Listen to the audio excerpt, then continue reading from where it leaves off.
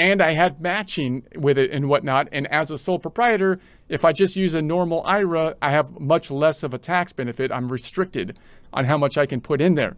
Well, then the typical question is, well, could I set up a 401k plan for my sole proprietor business so I can put more money into into my account and also possibly help employees, right? But that's too complicated oftentimes for a sole proprietor. So these simple, the SEP and the simple are types of plans that could increase your ability to put money into a plan more similar, giving benefits more similar to a 401k, but that are easier to administrate than a 401k. So that's a whole nother topic in and of itself that you can kind of dive into. What's the difference between a SEP, a simple, a 401k, or a solo 401k, and when would those be best for like a sole proprietor type of business?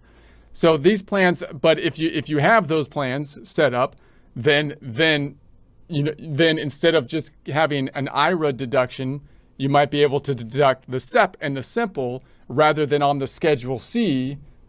You putting it on the Schedule 1,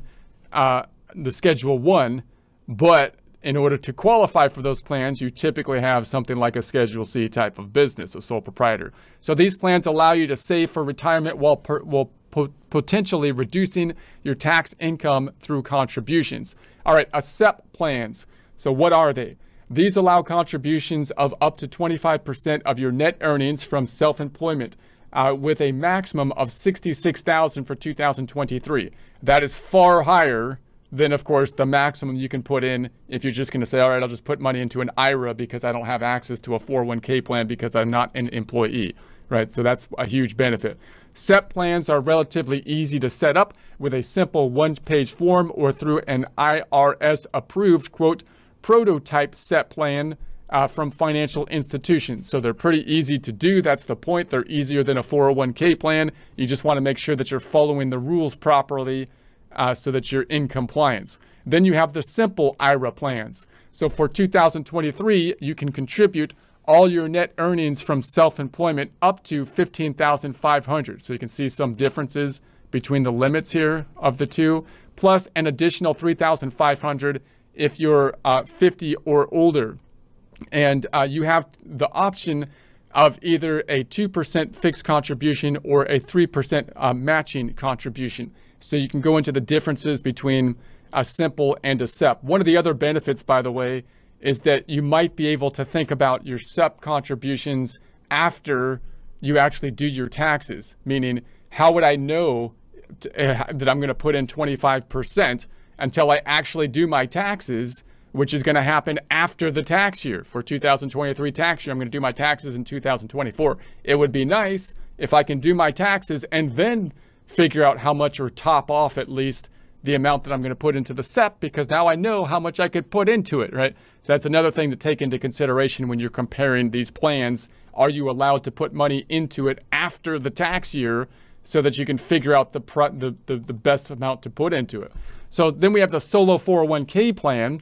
So these plans allow annual salary deferrals up to $22,500 in 2023, plus an additional $7,500 if you're 50 or older on a pre-tax basis or as designated Roth contribution. So you can also contribute up to an additional 25% of your net earnings from self-employment for total contributions of up to $66,000 for 2023, including salary deferrals.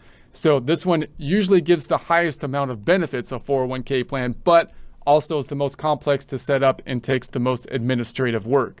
So the contributions you make to these plans can be deducted on your tax return, specifically on Form 1040 Schedule 1 under the line for self-employed SEP, simple, and qualified plans. It's important to ensure these contributions are not mistakenly deducted on Schedule C.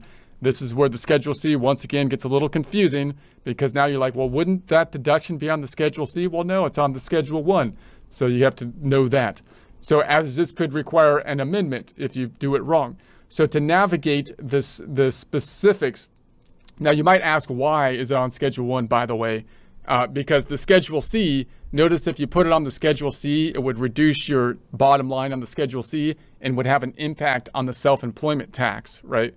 By putting it on Schedule 1, then it's going to reduce your federal income taxes, but possibly not have an impact. You're still going to be paying self-employment tax on those earnings, right? Okay, so to navigate, and this is similar to the difference on the W-2 between like box 1 and box 3 for the federal income tax wages versus box 3 Social Security wages and box 5 Medicare. Okay, so to navigate the specifics of each plan and to determine which is most suitable for your circumstances, as well as understand contribution limits and tax implications, you can refer to the IRS publication 560 on the IRS website.